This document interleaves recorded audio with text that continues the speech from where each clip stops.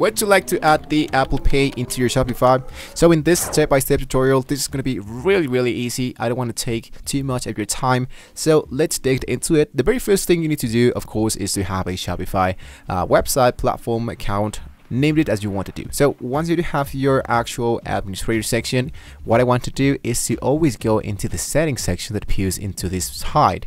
And here in the settings, what I do want to do is to look out for my actual section that says payments. Once I have successfully found that, I want to look out for the payment providers. So here what I want to do is to enable and accept payment methods by third parties. So this is what we are actually looking for. I want to look out for choose a provider. In here, what I do want to do is to look out for a third party that enables the Apple Pay.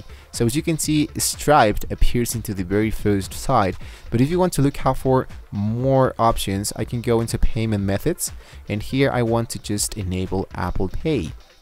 Now I just want to close this, and I have 5 different options. This is really depending on the country you're currently living. For example, the First Data and the Ignite payments are not available into my country, but I do have Stripe and CyberSource. So once you have one payment options that of course is enabled into your country, choose it, and what you want to do is to sign in, create an account, verify that account, and of course in my case, since I am into Stripe, I just need to sign in, and this one is going to be sending me back into Shopify. So both my accounts, Stripe and Shopify, are now going to be connected, and I can start receiving money. And I should be seeing now that this payment method should be appearing into my actual Shopify.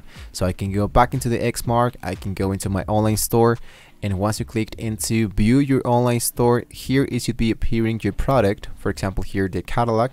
And once you choose your product, you should see that here it should be appearing to the buy it now.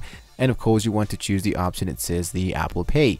So it's really an easy tutorial, guys. Just in case you have any questions, you can leave it down below in the comment section. Hopefully this was very useful for you. What you want to do is to just make sure that you have a verified account from a third party of the Apple Pay, so you can start getting money. And you want to make sure that you have an active plan from Shopify in order to receive the money and to have an active website.